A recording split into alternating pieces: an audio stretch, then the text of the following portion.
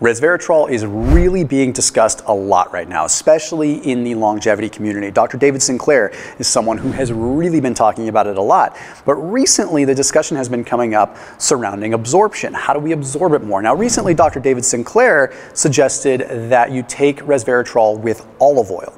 And I've been seeing a lot of people talking about that all over the internet, but it's just raising the question of how do we improve absorption, and is it something that we should be concerned with?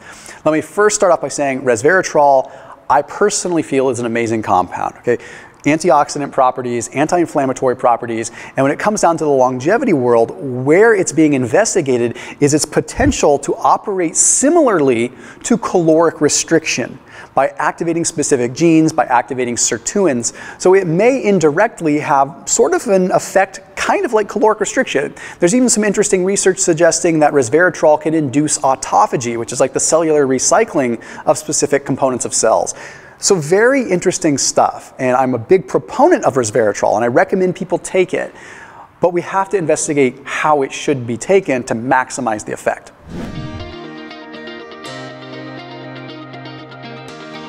Now, additionally, there's some cool research that's been coming out. This particular study published in Diabetic Studies. So this one found that by consuming resveratrol, you can actually have a positive impact metabolically on glucose utilization. It inhibits an enzyme that breaks down glucose into sorbitol. So basically, you're slowing carbohydrate digestion, but you're also protecting the body from the oxidative stress that comes as a result of sorbitol.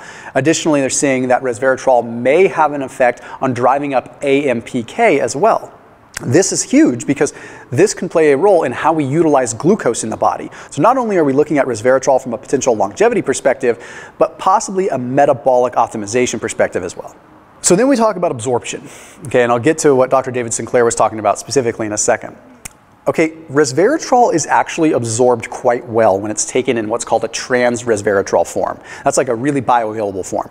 So it's not necessarily an absorption issue with it. It's more about when it gets to the liver, it metabolizes very quickly. And a lot of times that can sort of have a sloppy response where you have a high degree of metabolites like sulfate, okay? So these metabolites can be hard to deal with. There's some evidence that suggests that these metabolites might actually help regenerate resveratrol back into its whole form again. We'll talk about that in a little bit. Let's get into the olive oil discussion. So here's the thing. Olive oil is part of a Mediterranean diet. Resveratrol in its whole food form is part of a Mediterranean diet. So it makes sense to support that lifestyle by grouping them together. But there's some interesting research that we need to look at. There was a study that was published in the journal Diseases. It took a look at the consumption of straight extra virgin olive oil, the consumption of only red wine, and the consumption of red wine plus extra virgin olive oil. And it wanted to look at overall resveratrol-related compounds in the urine 6 hours later. So what kind of breakdown components of resveratrol was seen in the urine? Well, they found with olive oil only, 0, because there's no resveratrol. With red wine, there was a little bit. With red wine plus olive oil, there was a little bit more, but not statistically significant. So there wasn't enough to really notice a huge difference, but enough of a difference for some people to say, ah, there was better absorption. The thing is it fits the model of supporting the Mediterranean lifestyle and the Mediterranean diet, which I am a huge proponent of, so I agree with that. And I don't think there's any harm in taking olive oil with it, but it looks like it's pretty negligible. However, there was an interesting study published in Drug Design, Development, and Therapies that took a look at 28 different pharmaceutical compounds and different ways to deliver them, all of which utilized olive oil. All of the 28 methods that had olive oil improved the dissolution of the pharmaceutical, improved the dissolution of the drug. What is this suggesting? It's suggesting that it doesn't matter if it's olive oil and resveratrol or olive oil and kitty litter. It might help the absorption of it. And it's probably simple mechanics. The fact that you're creating this oil-water immersion that's creating or increasing the surface area so you have better absorption through what's called basically the intestinal lymphatic system. So basically you're potentially extracting more. So that means that maybe taking any vitamin or anything with fat could be a good thing, whether it's water soluble or not, because you create an oil-water immersion that creates more surface area for better potential absorption. So olive oil specifically, not super concerned with it. However, there's a bunch of benefits of olive oil anyway, so sure, take it with olive oil, it's not gonna hurt.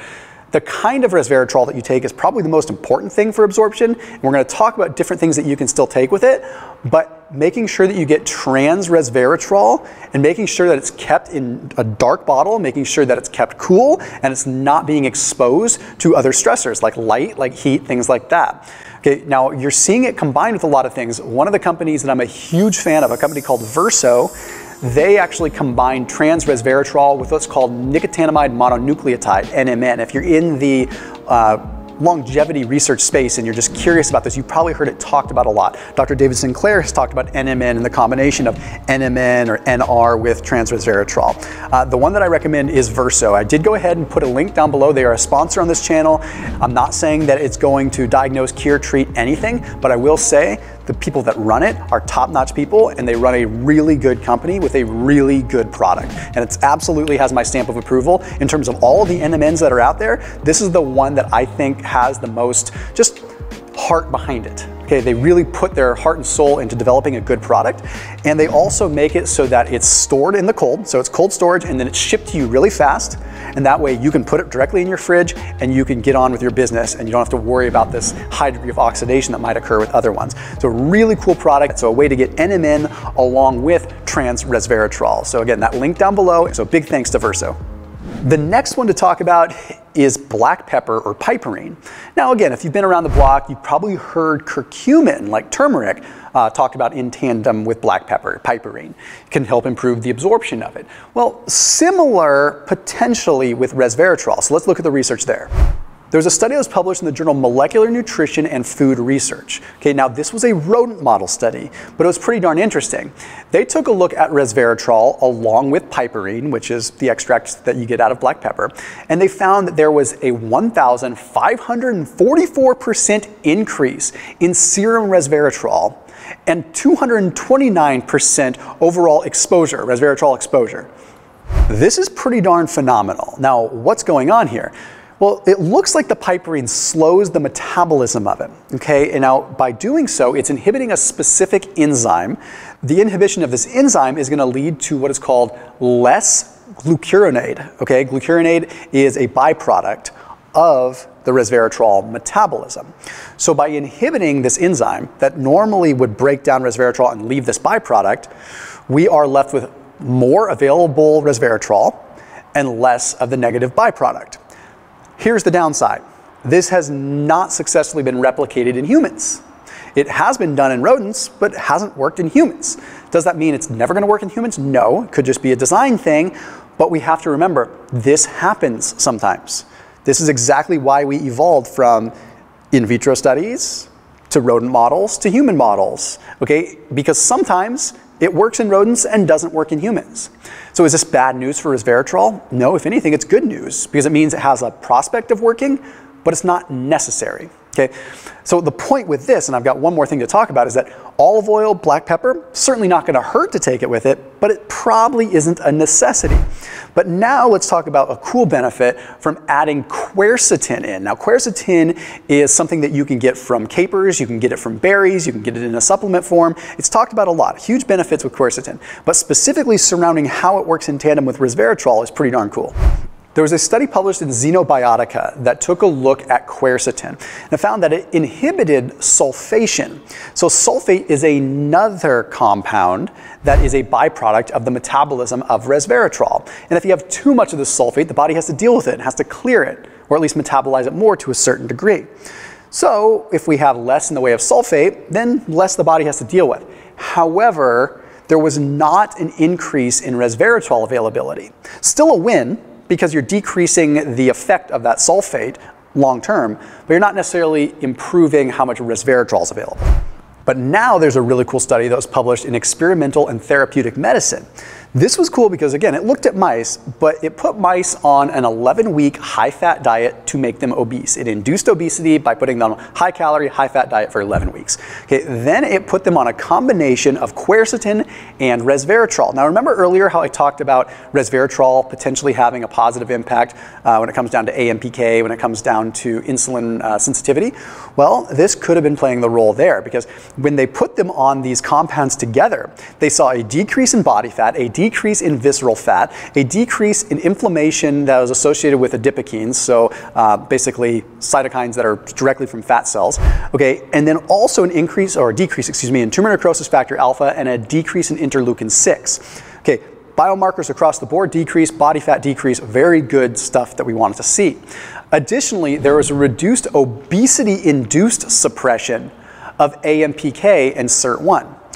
What this means is that when you are obese, you suppress AMPK and you suppress SIRT1, which is a longevity gene, if you want to call it that.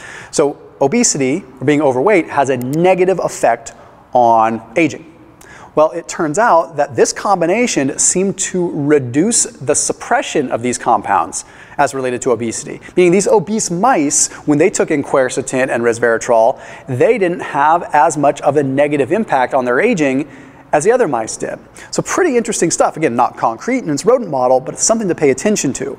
So when you look at this, what's the general consensus? Take it with food and maybe it's better. It doesn't have to be olive oil, it could be any oil. It doesn't have to be piperine, we don't know if that works. It doesn't have to be a copious amount of quercetin. You could take it with a little bit of soybean oil and a mulberry if you wanted to. Not that that's going to give you a lot of nutritional value. The point is, resveratrol seems to be best taken with food, although the evidence is still bleak. The form of resveratrol that you take, trans resveratrol, is probably the most important factor. But what is really cool is all the buzz surrounding resveratrol. One last thing we have to pay attention to is that resveratrol has the potential to regenerate. And this is a discussion that we're starting to look at. We're starting to really understand that maybe these compounds, the sulfate, the glucoronidase, that can convert back into resveratrol. If that's the case, do we need to worry about absorbing every last little fraction of it? Possibly not. But we still need to worry about the overall intake of resveratrol, whether through food or supplement form. As always, keep it locked in, and I'll see you tomorrow.